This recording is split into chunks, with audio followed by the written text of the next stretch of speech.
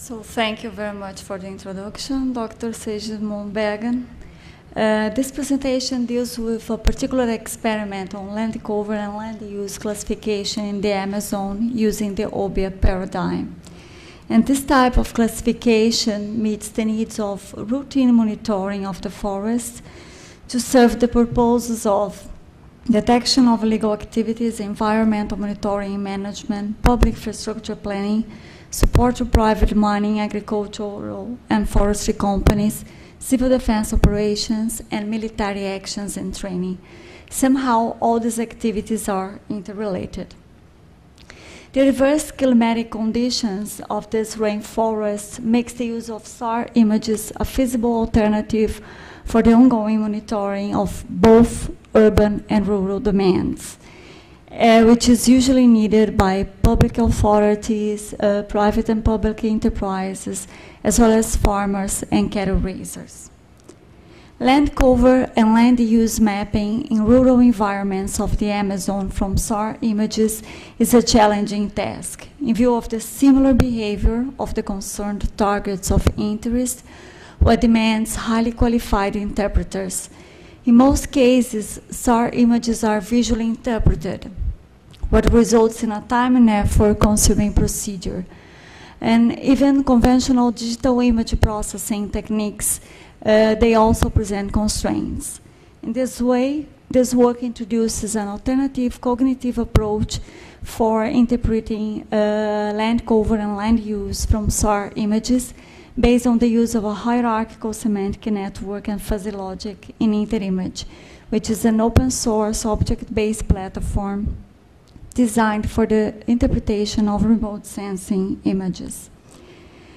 The airborne SAR sensor used in this work is OrbiSat, which is produced by the Brazilian enterprise OrbiSat, which created the video we are now watching. So this sensor contains two bands, X and P, the former with a wavelength of approximately from 2.5 to 3.8 centimeters, and the X band from 30 to 120 centimeters. Both of them can operate in any polarization mode simultaneously. And this sensor system enables the acquisition of very high resolution images, up to 0.5 meter in the X band and up to 1.5 meters in the P band. So, and this sensor, you can notice that the X band, their waves are usually backscattered by the forest canopy.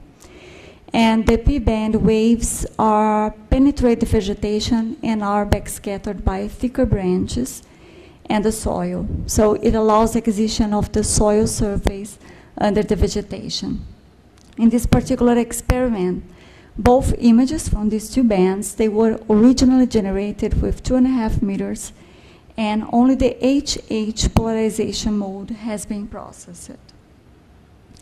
As to InterImage, we can state that it's based on a German platform named GEOBIA, developed by the TNT Institute from the University of Hanover.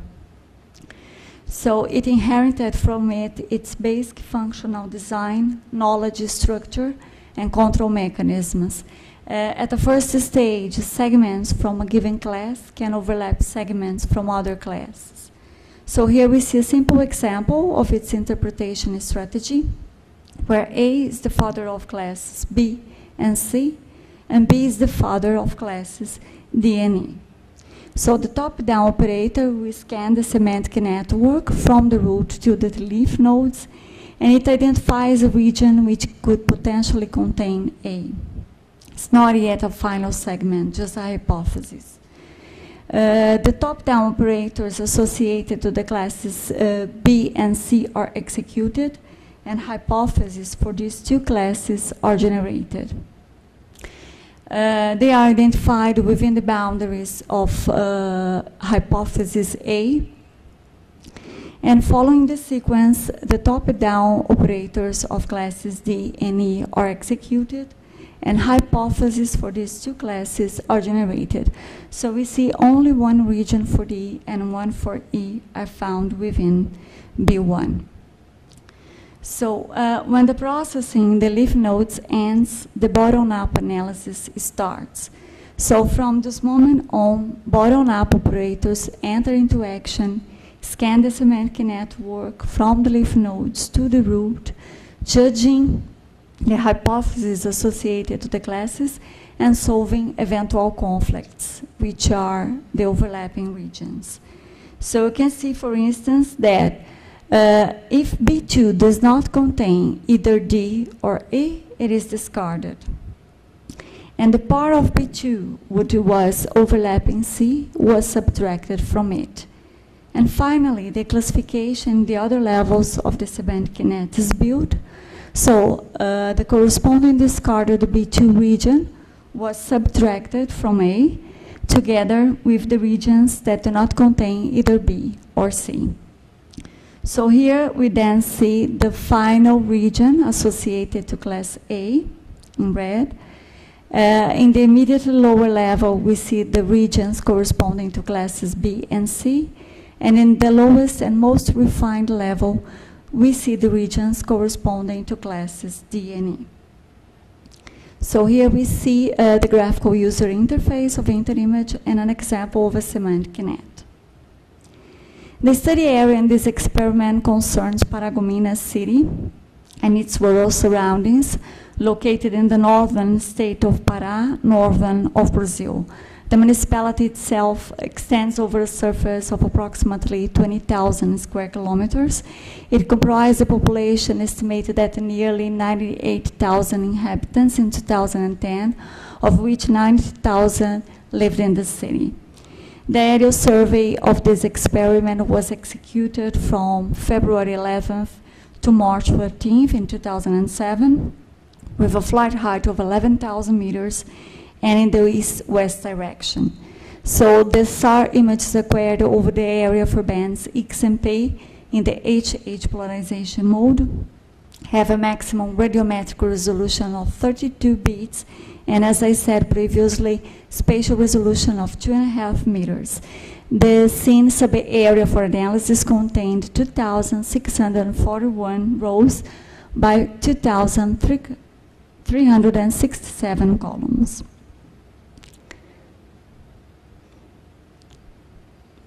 So in this classification experiment, initially, two solutions for the elaboration of the semantic network arose as possible. Either we started discriminating two big groups of classes, urban areas and non-urban areas, or we placed all of the land cover and land use classes at the same level. The first solution would result unfeasible for us. The first segmentation trials could not precisely delimit the urban boundaries. So the first solution would result in a rather complex network with the creation of successive classes of commission error in the subsequent nodes. So the second solution was then adopted, for it could eliminate unnecessary complexities in the semantic network. It could preserve the frontiers of interest and also maintain appropriate object size for feature extraction. So the best segmentation result was based on 3 input bands, the data range of the X band using occurrence measures, and both the X and P bands, both of them subject to the enhanced frost filter, which is an edge-preserving filter for noise removal. Each of these 3 bands have been assigned equally weight 1. They have been respectively coded as band 0, band 1, and band 2. The value of 290 was employed as a scale factor, 1 for compactness and 0.7 for shape parameter. All the filtering operations were done in INPE 4.7. So here we then see the segmentation result, the initial one, and we also see a reference map produced by a team of expert photo interpreters of OrbiSat. Even though the segmentation result was regarded as satisfactory, some small adjustments were necessary. This was done through manual vector addition, and it altered the shape of nearly 30 segments. This procedure didn't alter more than 30 segments, And we regarded it as necessary since we intended to preserve the agreement between the segment's limits and the real boundaries of the targets of interest. So here we then see the edited segmentation in relation to the reference map. And here we then see the reference map placed above the original and the edited segmentation. So the red circles indicate the main changes. In the exploratory analysis for feature selection, the reduced separability among classes became evident, for we employed 8-bit radiometric resolution images, since this was a constraint of the UBE platform at the time this experiment was done. So at this time, we can conclude that SAR images provide information on the geometrical structure, electrical properties, and moisture level of the targets, but the reduced content of manifold physical chemical properties of them is considerably reduced as compared to optical images. All the information available for classification is exclusively based on 2 bands, X and P. The use of a degraded radiometric resolution from 32 to 8 bits, as previously informed, tends to drastically reduce the separability among classes. Another aggravating factor in this particular experiment is the fact that land cover and land use classes of interest have similar backscattering response, as it is the case of bare soil and pasture, forest and regrowth, or even cropland and bare soil. Texture metrics are appropriate for discriminating land cover and land use classes in SAR images. However, with 8 bits of radiometric resolution and usually operating with the mean of objects, all the richness of the information is practically lost. And it would be ideal to deal with the standard deviation of texture metrics. But this is operationally impossible unless if generated separately in a GIS. So this is just an illustrative slide, a sketch actually, to give you an idea of how noisy 8-bit SAR images tend to be in comparison with optical 11 bits, very high resolution images. And these images, of course, separability among classes is enhanced. So then we try to overcome these hindrances, generating a principal component analysis with 7 input bands, as you see here, using the P and X bands, the data range of the P and X bands, the variance of P and the X bands, all of them using occurrence measures, and the dissimilarity of the P band using co-occurrence measures. In all cases, filters had a 3x3 window size. Another strategy consisted in creating a customized arithmetic attribute based on the sum of 4 bands: the standard variation of the X band using occurrence measures, the standard deviation of the similarity of the X band, also using co-occurrence measures, the standard deviation of the 4th PCA, and the standard deviation of the variance of the X band using co-occurrence measures. So in the bottom right corner of the slide, we see the result of this sum. Again, all filters had a 3x3 window size. So in the final semantic network, we can notice that regrowth was based on 2 attributes: the negative of the mean of the X band and the standard deviation of the enhanced frost of the X band. The characterization of the class forest considered 2 attributes: the negative of the P band and the mean of the homogeneity of the X band using co-occurrence measures. Riparian vegetation took into account 2 attributes derived from the PCA transform: the negative of the mean of the first PCA band using a crisp curve, and the mean of the first PCA band using a fuzzy curve. Bare soil was extracted by means of the second angular moment of the enhanced frost applied to the P band and the negative of the mean of the P band. Cropland was identified based on the negative of the standard deviation of the first PCA band and the mean of the 6th PCA band. Water bodies on their turn were discriminated by means of the negative of the mean of the p-band, the standard deviation of the entropy of the x-band using occurrence measures, and the negative of the standard deviation of the first PCA band. Pasture and grasslands, they were characterized by the mean variance of the x-band using occurrence measures and the negative of the mean of the p-band. And finally, urban areas, which reliability parameter was superior to that assigned to all of the other classes, they were discriminated by the negative of the mean of the p-band and that customized arithmetic attribute based on the sum of 4 bands. In all cases, the minimum fuzz operator, it was used for aggregating the membership values. So here is an example of attributes used to discriminate water bodies, which comprise lakes, lagoons, and dams. Some of them are crisp. Here we see a fuzzy curve related to the mean of the homogeneity of the x-band. Here we see some attributes used to characterize forests. In this case, the mean of the p-band is a crisp curve. Some of them has been split into subcurves. This is a fuzzy curve related to the standard deviation of the homogeneity of the x-band. And this is the curve associated to the customized attribute used to discriminate urban areas.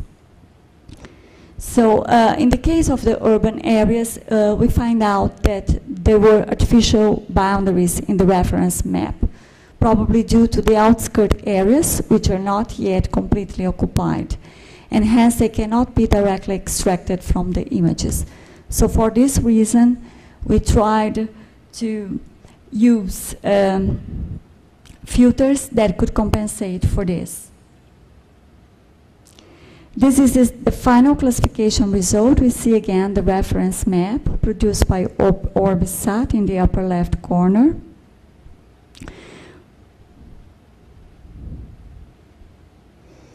Actually, only 5 objects were wrongly classified. They are indicated by the red circles. So if we look at first glance, this is the manually edited classification and the reference to the left-hand side. Everything seems wonderful, but if we zoom in, we find out that some problems have happened. Initially, the class forest owns only 2 objects in the right edge of the scene, so the attributes and the respective thresholds, they tend to be biased because we have a very limited number of objects for sampling. And of course, the object in the bottom right corner was wrongly classified. Another problem occurred with small lakes that could not have been detected during segmentation. If the scale parameter were reduced, this would lead us to an over-segmentation, which would certainly cause prejudice to the classification. And of course, it would render the semantic network excessively complex, because we would then have child nodes of water bodies under nodes of most remaining classes. Another problem happened with the riparian vegetation class. We noticed some omission and commission errors. Of course, this is mainly due to the scale parameter, but you can also ascribe this to the geometric and spatial distribution pattern of this land cover class. You can notice all problems related to this omission and commission errors inside the red circles.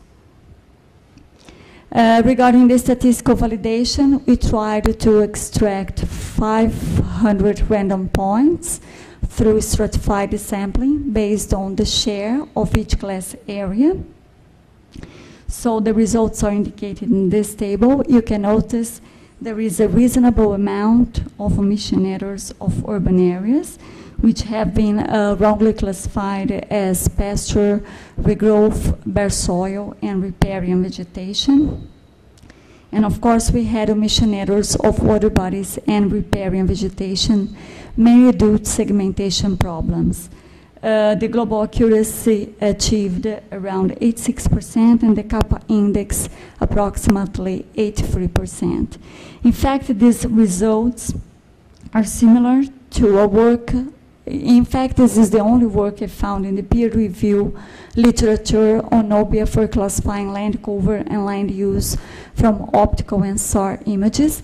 This is an article from Walker et al. 2010. It has been published in the IEEE Journal of Selected Topics in Earth Observations and Remote Sensing. They dealt with different sets of land cover land use classes, and when they dealt with 7 classes, which is nearly the same as much as the number of classes used in this work, 8 classes, their overall accuracy attained around 85%. So as conclusions and final remarks, we can say that SAR images with 8 bits are not ideal input data for classification. When dealing with the mean of the attribute per object, the separability turned out seriously reduced. Some curves have been manifold split, so this resulted in an overfit semantic network, which is undesirable. On the other hand, these SAR images are excellent for segmentation, since the geometric information acquired by such active sensors characterize well the target's boundaries. Regarding directions for future work, with the offers and knowledge, this is a work in progress. Actually, this has been a pilot experiment for us. And of course, we intend to deal with images with greater radiometric resolution, since this hindrance has been recently overcome by the inter-image team. And we also intend to explore a hierarchical semantic network, initiating with more genetic classes, which would then be gradually specialized, obviously in accordance with the segmentation results. And I'd like to thank you all for your attention. Thank you.